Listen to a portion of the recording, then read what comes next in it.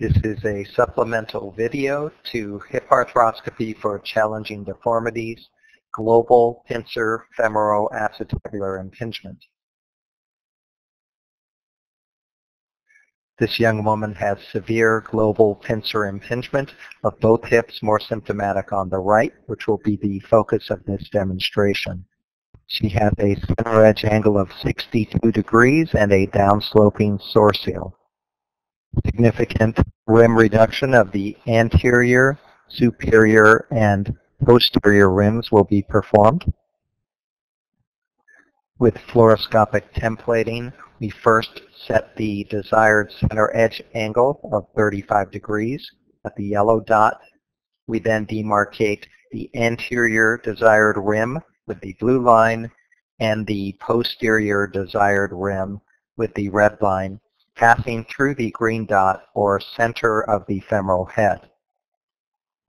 As anticipated, this hip is difficult to distract even with capsular venting and insertion of an air arthrogram.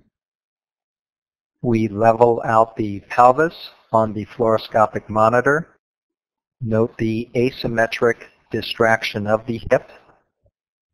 We now apply the template to the fluoroscopic operative monitor, outlining the area of desired resection of the acetabular rim. With routine anterolateral portal access being blocked, we then try access through the distal portal first approach. We then try a capsulotomy first approach, which also fails to gain central compartment access. We proceed to an acetabuloplasty first approach, clearing the soft tissues along the rim. Capsule is scarred to the thin remaining labrum. A global acetabuloplasty is performed using fluoroscopic templating to guide our amount of bony resection. Arthroscopic posterior rim trimming is guided by fluoroscopic templating. Access has now been achieved through an acetabuloplasty first approach into the central compartment. Circumferential capsulolabral reconstruction is then performed. You can see the femoral head at the right side of the screen, which was fully covered at the beginning of the surgery.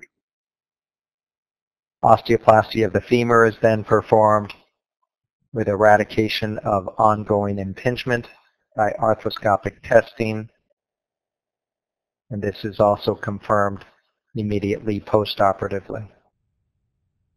The anterolateral and the modified mid-anterior portals are shown.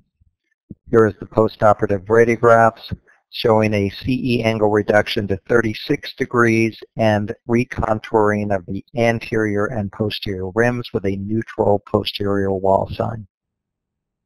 Thank you for your interest in this technique.